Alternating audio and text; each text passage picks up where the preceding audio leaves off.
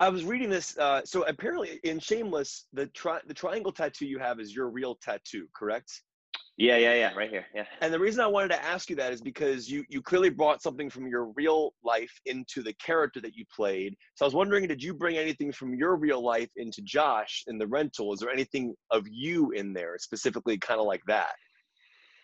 It's interesting. I mean, uh, you, it's funny you mentioned the tattoo. I did try to come up. I've got this buddy, my buddy Josh Goldberg, who I grew up with, is a really wonderful artist, and I got to work with him. I had talked to Dave about Josh having kind of multiple tattoos, but I wanted to design my own tattoos for him with my real life friend Josh. Huh. So we kind of came up with all these ideas, and I tried to kind of like, maybe integrate some of my stuff and then my friends like artistic work, and we all kind of tried to find something that worked, and then unfortunately I showed the tattoos to Dave, and he was like, I think it's a little bit too much. What were they? Can I So ask what they were? I'm trying to think. Yeah, it was there was like a kangaroo with Huh. punching gloves that I really really loved, that was like kind of like based on this old Everlast ad. Yeah. And there was another kind of like Scrappy. I forget. It was like another animal, a cute animal, like a rabbit or something like that, getting ready for a fight or something like that. But he didn't dig them. So what I like about that though is the idea that you're putting so much thought into the character and kind of why they would have certain tattoos, or so I guess this is a natural trans going into the next question is, how Yeah. did you decide that you were going to keep the triangle? And how did you mentally say to yourself, okay, this is, so I'm playing Lip on the show, I'm Jeremy Yeah. in real life, why does Lip have the same tattoo as Jeremy? Do you actually go into that? No, I appreciate your question, but it's a really lame answer I have for this. So pretty much the triangle tattoo I got was for a couple friends. I got it when I was really young. I was like 17, and it was done very poorly. So it's very raised. So I Huh. went to shoot the pilot for Shameless, and pretty much it was just a pain to cover. They were like, it's so raised, makeup, no matter what you do to it, you pretty much see it. Huh. So we ended up asking the tattoo artist if I could just have his work on my body. So yeah, it's unfortunately not that deep. It's that it was very difficult to cover. So Lip ended up with the tattoo as well as myself. So you don't even like build in why Lip would have it. It's just more of just like that's the whole. That's so interesting to me. It's so because like Yeah, there's a great scene in Shameless. My wife and I were discussing the similarities kind of between Lip and the character you play here. There's some aspects that do kind of flow into it, but there's a great sure, scene in Shameless when you're holding the baby in the tub and the tattoo is pretty relevant. So it's definitely part yeah. of his character, which I found interesting. I originally had spoken to Dave Franco about the film, and he was talking about the idea that originally he was going to play the part of Josh. He decided to direct the movie, and obviously you came on. So knowing that, did he already build out ideas for the character that you guys could have conversations with, or did you just get to run with the character on your own, or did you get to pull from what he maybe already worked on? I, I think. I mean, I don't think Dave told me that until we were shooting for a while. So I don't know if that was on purpose or not, that he'd kept it quiet. But he certainly kind of let me run with it. Yeah, he let me do my thing. I mean, he was very generous. So you have a character here in the rental. There's the beauty of what Dave did in this movie is essentially messing with perceptions and manipulating audiences in a very interesting way, especially in that opening shot with Dan Stevens, where we think him and Sheila are the ones who are dating, and then it pulls out that Sure. they're actually coworkers. I thought it was a really cool way that they played with that. But your character we hear very small details about his backstory, that there was a fight he got into at one point, and those all factor in later on because Dave builds character for 30 minutes before anything kind of crazy goes down, which I absolutely love because it makes the horror and the thrills much more emotionally immersive and effective for an audience member. So Yeah. those ideas of those things you build into him, because your character, the morals that he's kind of going through, I root for him. And obviously there are things that bad that happen in his past. There are things that are bad that are happening in the present in this film. How do you find that balance of I don't know if it's as conscious as maybe I'm thinking it is, where we as an audience care for characters as they're going through bad situations and we want them to come out good, even though they may have done some bad things in the past. Is there a way Mm. that I don't know how you do that as an actor, and I guess that's why you're great at what you do, but I Oh. find that to be such a fascinating thing. How do you create empathy for characters maybe going through terrible situations? Well, first, thank you. That's a really nice compliment. And I think, I think it's just because that's the way I feel about, when I read the script, I just kind of fell for Josh. I found him to be kind of like this very like tragic screw up. But I was rooting for him. I thought maybe he was um, he was on his way to some sort of self improvement. Yeah. He was clearly dating this woman who was way out of his league, but he was so in love with her, and I think it was really important to him to impress his brother, and I think it always has been, and he's never really gotten that like approval or acceptance from his brother, and and I think that's what he was trying to do. That's what he would have gone on to do.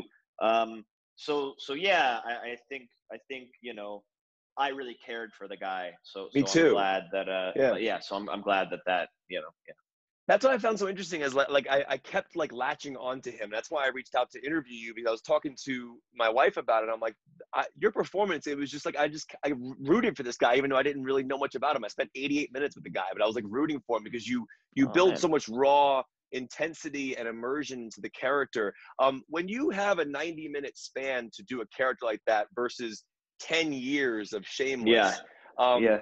is there a conscious thing in your mind where you think about, okay, I need to fit an entire arc that I could have done in 10 years in Shameless Yeah. into an 88-minute film? Is there a different approach to processing how his arc will play out because you only have 88 minutes? Yeah, I mean, so there's nice things about both of those, like building a character in those environments. So on Shameless, I've had forever. Yeah. I've grown with Lip. I've changed with Lip. My perspective and opinion of Lip has changed Mm, obviously as I've played him. Um, but with Lip, it's open ended.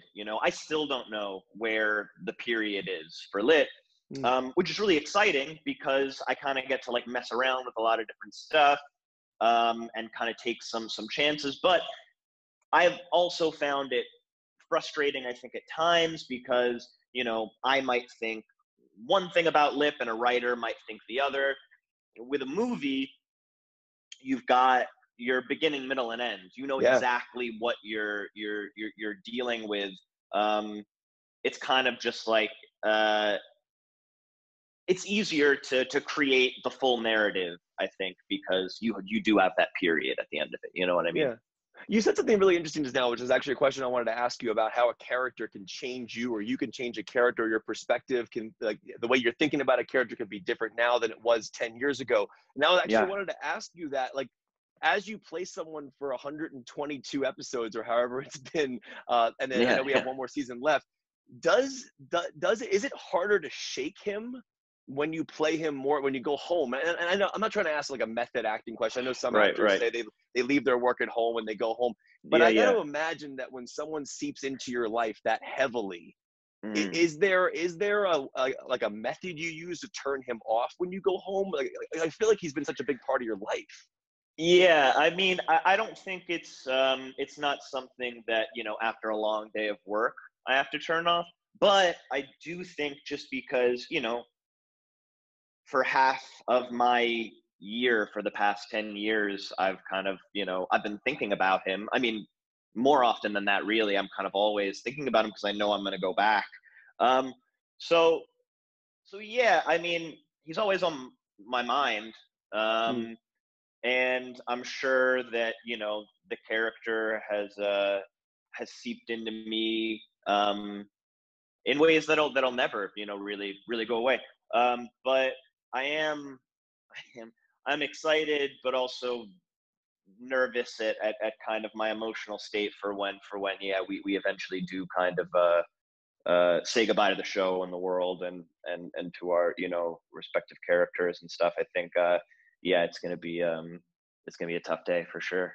The score in this movie is brilliant. I was telling Dave Franco that it reminded me of like a heartbeat. And it kind of like, as the Mm. film was going, I actually started wondering, is that my heartbeat or is that the film's score? Very Oh, similar. interesting.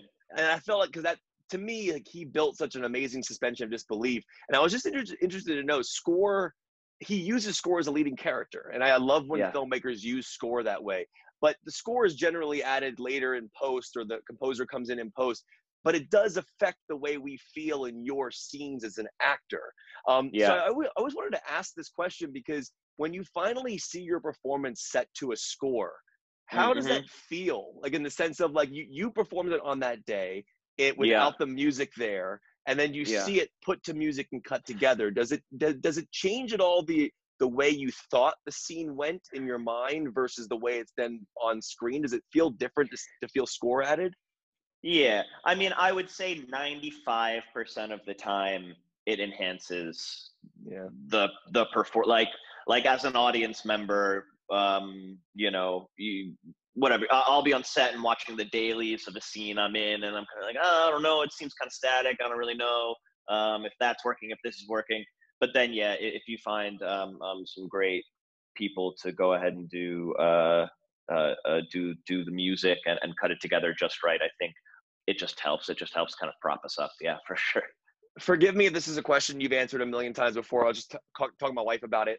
So I Mm, know that Shameless is based on the British show. The character in the British show is also called Lip.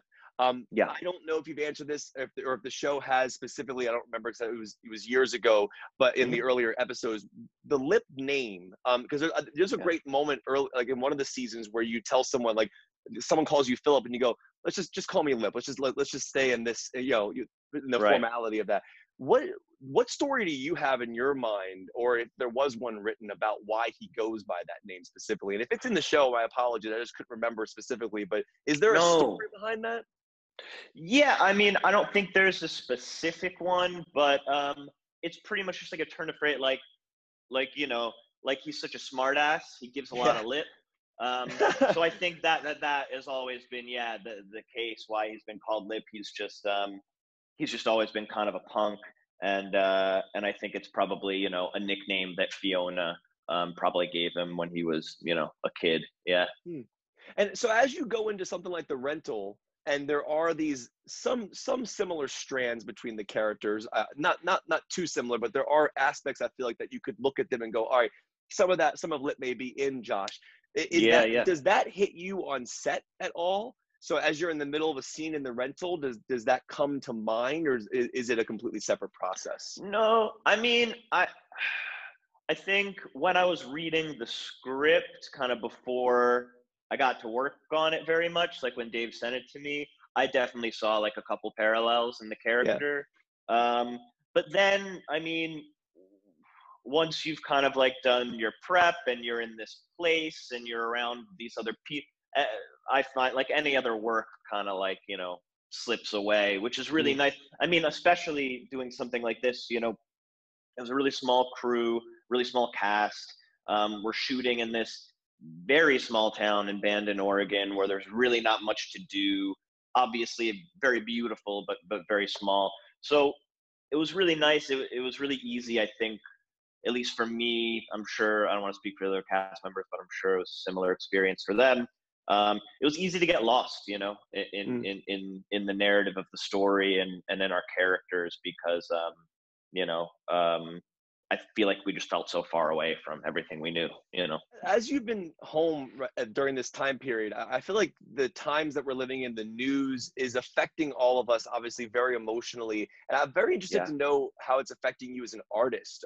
Have you found yourself looking for different types of projects now, or thinking in a different headspace about what you want to do performance-wise moving forward? Has this shifted you in regards to your artist elements at all? I mean, it's probably something you can't pinpoint because we're all still going through it, but do Sure, you sure. find yourself wanting to do different types of things after this? I mean, yeah, I think, I think at the beginning of this time, in mid-March, I kind of what I was watching and stuff was stuff that I think that I enjoyed watching when I first became interested in film. I was kind of like looking for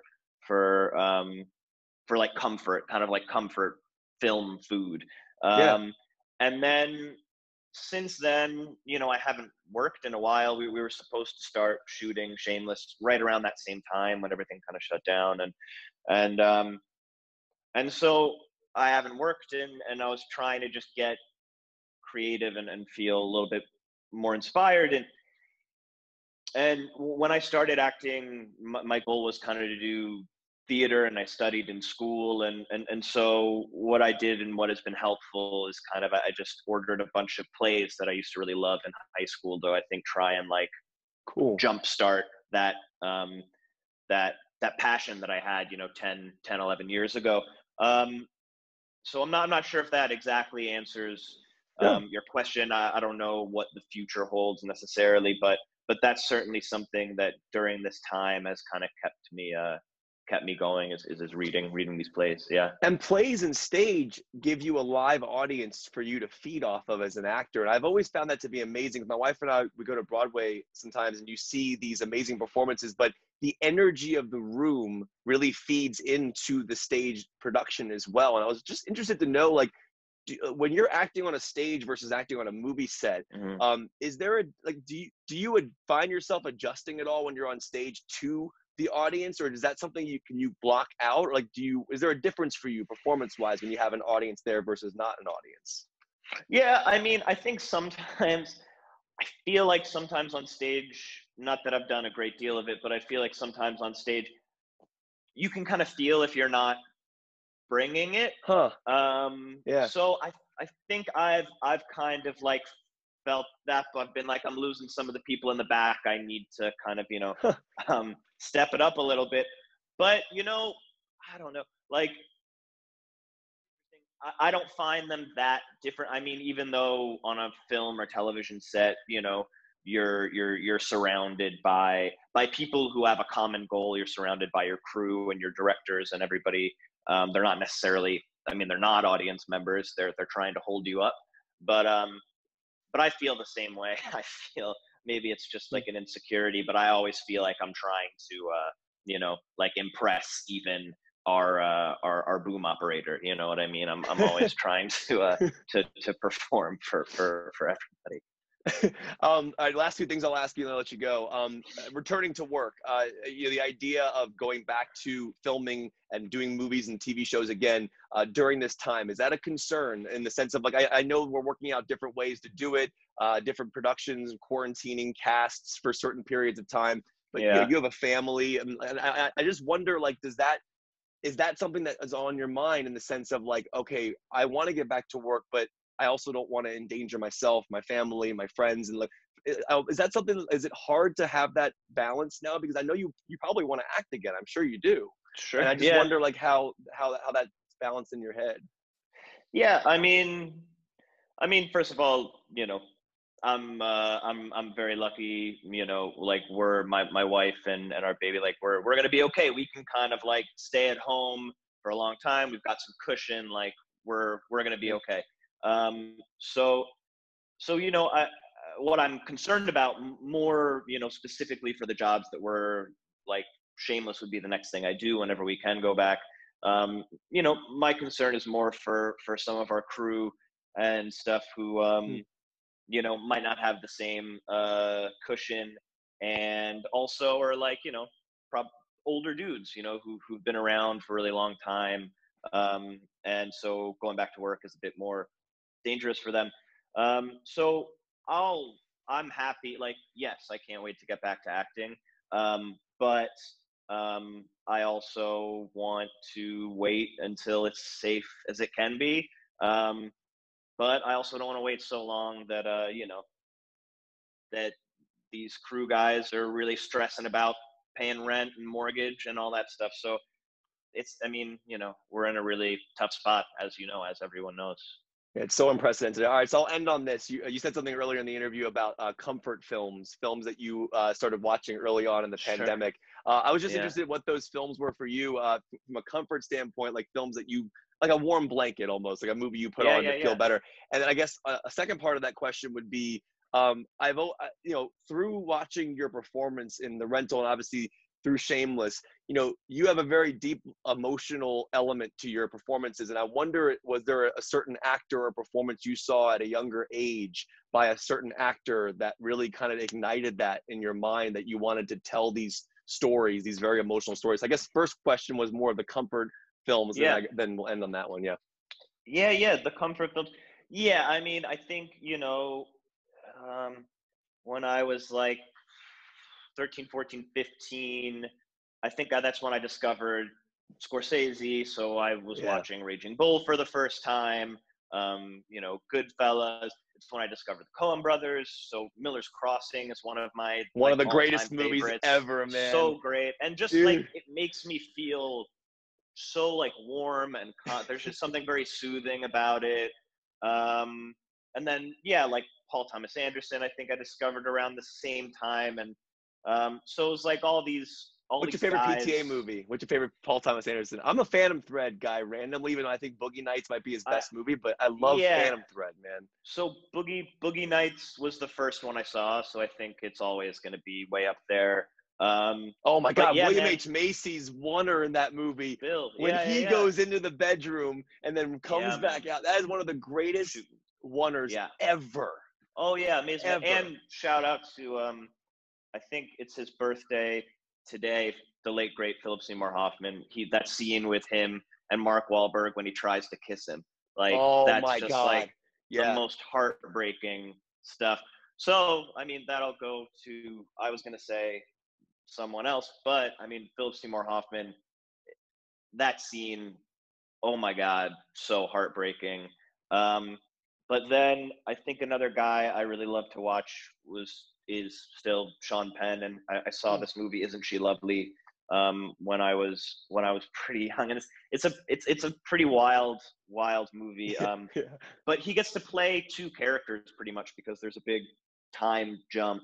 Um, and yeah, I mean, I've always been so impressed with him. So yeah, yeah, yeah. Can you reach out to these filmmakers, because you're working in the business? Like, I mean, like the Coen brothers, for example, like Raising Arizona, Miller's Crossing. I mean, I'm a massive Roger Deakins fan, so I'm Yeah. obsessed with that world of filmmaking. As you became like, as you did more and more performances in Shameless, were you able to, have you ever geeked out with any of these people? Have you ever been able to like reach out and go, oh my God, I love Miller's Crossing, I love the Coen brothers? Like, have you ever had that opportunity? I haven't met any of the directors. I have met Sean Penn, and I Uh, was like, I was at a friend's birthday, and he was there, and he had seen me in Homecoming, and he paid me like a really great compliment. wow. But I'm awful at like I go too far the other way. Like I pretended like I didn't know who he was. You know what I mean? I was like, I couldn't tell him I'm such a huge fan. I was just like, oh, thanks, man, appreciate it, and then kind of like walked away. So I need to figure that out. Yeah.